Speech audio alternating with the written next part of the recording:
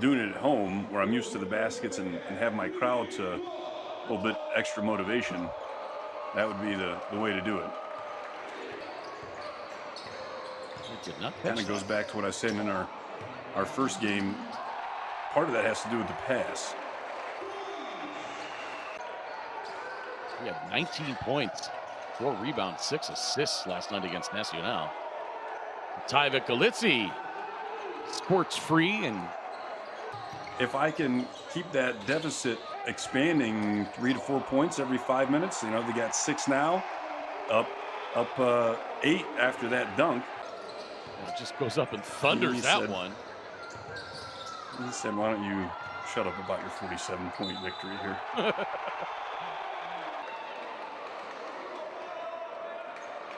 Sets up Racino, spins beautifully. Trying to complete the 3-point.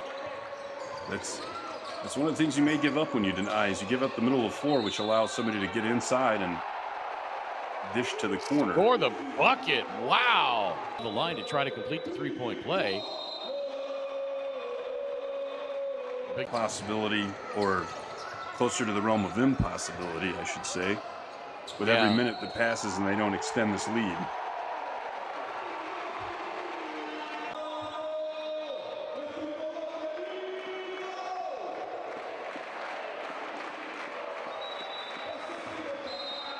Miller ends up on his backside.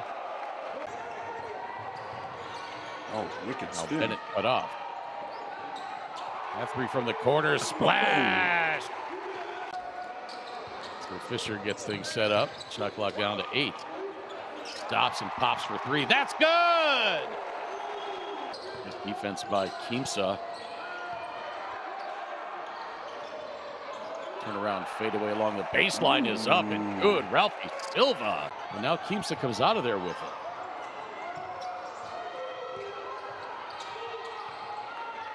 Oh, tough reverse layup. My goodness. 36 points.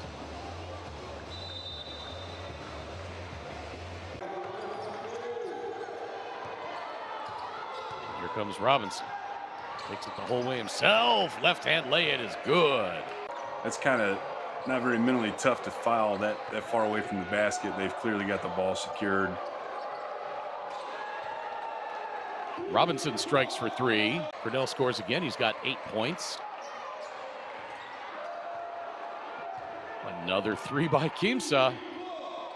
Now they get a free throw. Like, all they need is 1 to not score 0. No, I was agreeing with you. I think it's a lot easier to score 36 than to give up 0.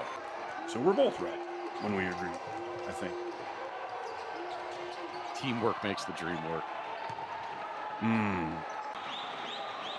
We know what I consider unsportsmanlike versus what it would appear the refs feel is a little different too. 4 players in doubles for Sao Paulo. Bennett with 10, Fisher 14, Miller 17, and Silva 18. Kept it in play as well. Robinson puts the brakes on, shakes Ricardo Fisher, and then drains a 3 right in his mug. So that explains why they're... Yeah, when it comes to my math, I can't say I'm surprised. Me either. So the final margin, 12 points.